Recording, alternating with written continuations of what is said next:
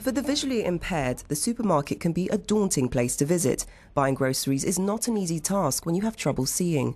But for people like Liat Negrin, life is about to become a lot easier.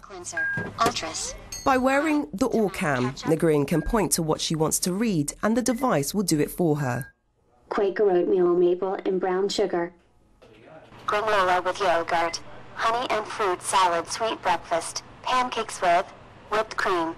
It gives me independence, you know, I can do anything by myself. I don't need favors, I don't need to be escorted anywhere. I can go to new places without memorizing again and again on, you know, the way.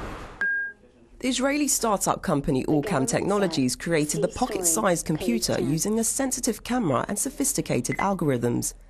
The camera can be attached to a pair of glasses and scans what appears before it. The device is programmed to recognize a finger, and when the user points to a sign, a newspaper, a traffic light and more, it can read what appears in front of it.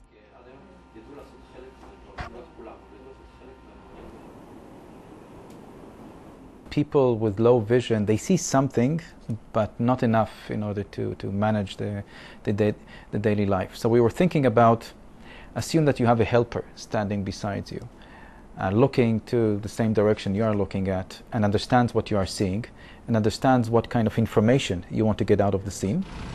The OrCam uses bone conduction technology, which conducts sounds to the ear through the bones of the skull rather than using an earpiece. The device can read bus numbers and red or green signals at pedestrian crossings. It also knows how to recognize new products and even faces. Green light.